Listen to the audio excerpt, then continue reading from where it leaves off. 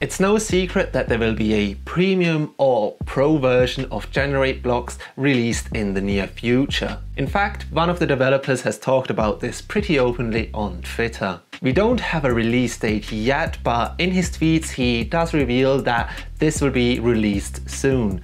Let's take a look at what we can expect to come.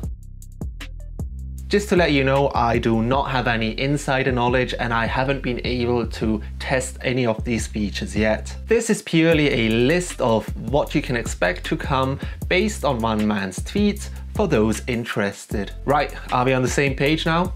Let's move on. And make sure you watch until the very end because number 3 on this list will shock you.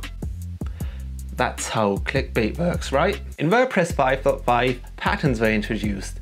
Patterns are basically pre-configured page layouts. I mentioned in that video that themes and plugins will be able to add patterns, and it appears that GenerateBlocks will make full use of this feature. Apparently they've already included over 100 patterns, and these are divided into 14 categories so far and range from heroes to pricing tables to simple call to action containers. What you're seeing here is an example from the tweet announcing this. We also know that there will be several testimonial blocks included in GenerateBlocks Pro. These can of course be built manually using the basic GenerateBlocks, but having a few templates available should give you a great jumping off point. The biggest change in GenerateBlocks Pro will, in my opinion, be the effects. In GenerateBlocks Pro you can make any container, row or what have you into a link with hover effects. The effects you can choose from are opacity, transition,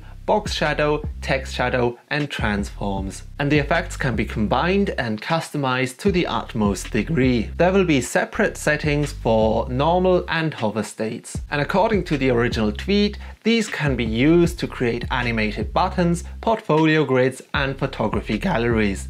It is the former two possibilities I am really interested in. Rest assured, as soon as GenerateBlocks Pro drops, I will be buying it and I will be putting it through its paces and see whether it can replace the galleries on my photography website. Make sure you subscribe to my channel so you don't miss that. As always, if this video did help you out in any way or amuse you, please leave me a like as it really does make a difference. Alright, that's enough from me for one day. I will see you in the next one.